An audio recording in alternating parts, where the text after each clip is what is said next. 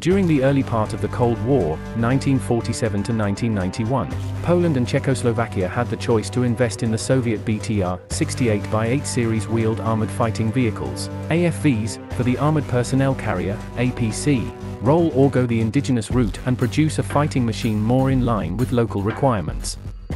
The latter was chosen, and this became the joint venture OT-64 SKOT, Stredni Kolovy Obrneny Transporter. Thousands were produced and exported to Soviet-aligned customers all over the globe, and many are still in operational service today. 2017. The OT-64 was developed as a successor to the World War II-era half-tracks influenced by the Nazi German SKFZ 51 series, which remained in production in Czechoslovakia after the war, as the OT-810. Design work on the new vehicle was had in the late 1950s, which yielded a working pilot vehicle in 1959. Pre-series vehicles then followed in 1961, with production quality forms arriving in 1963, and service entry had in 1964. From 1963 until the early 1970s, some 4,500 of the type were completed and delivered. The Czech commitment saw their local industry provide the critical drive components of the new APC, while final assembly took place in Lublin, Poland. The OT-64 weighs 14.5 tons and has a length of 7.45 meters with a width of 2.55 meters, and a height of 2.7. The operating crew numbers 2 and passenger seating is from 10 to 18 depending on production form. Armor, or welded steel, protection reaches up to 13 mm, which is appropriate for small arms fire and artillery splinters. Primary armament is a single 14.5 mm KPV heavy machine gun coupled with a 7.62 mm PKT medium machine gun set in a turret that overlooks the hull.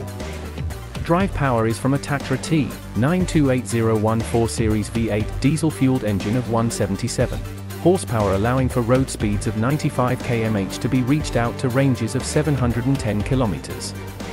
The OT-64 has some design similarities to the BTR series of Soviet design. An 8x8 wheeled arrangement is used, and the bow has a short, nearly horizontal glacis plate.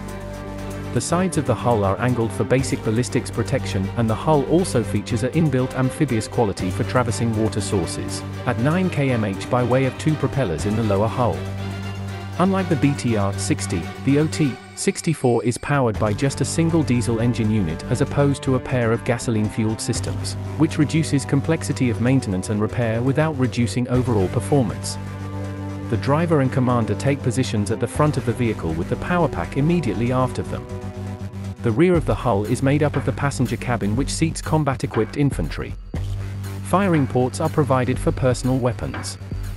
Standard equipment includes a powered winch, night vision, and a full nuclear, biological, chemical, NBS, suite. The Polish Army has taken on many variants of the OT-64, which it designated SKOT-1. The line has been progressively modernized throughout the decades.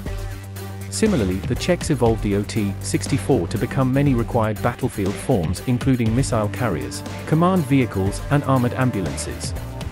Global operators have ranged from Algeria and Angola to Uganda and Uruguay.